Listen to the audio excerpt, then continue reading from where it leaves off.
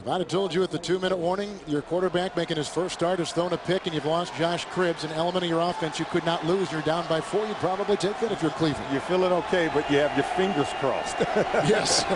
Mike Bell is in. 1st and 10. Bell picks up Polamalu.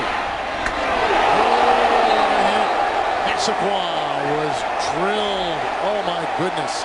Harrison again laying the wood, and he is slow to get up. Much like Cribbs before him. Flag has been thrown. Harrison is all over the field. 2008 NFL Defensive Player of the Year. Once again, a violent collision. This one's head-to-head, much in the same way it was with Joshua Cribbs. Now, why wasn't the flag thrown on the earlier one? Remember, Cribbs was a runner with the football. He was not in a defenseless position. Watch Massaquoi. See, he's defenseless. No way he can protect himself. No way he can see the defender coming. He's looking for the football. Let's listen in.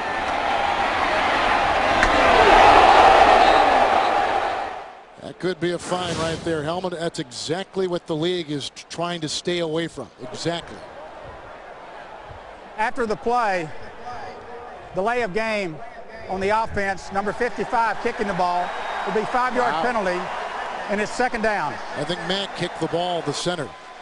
And Matt kicked the ball out because he thought it could possibly be a fumble.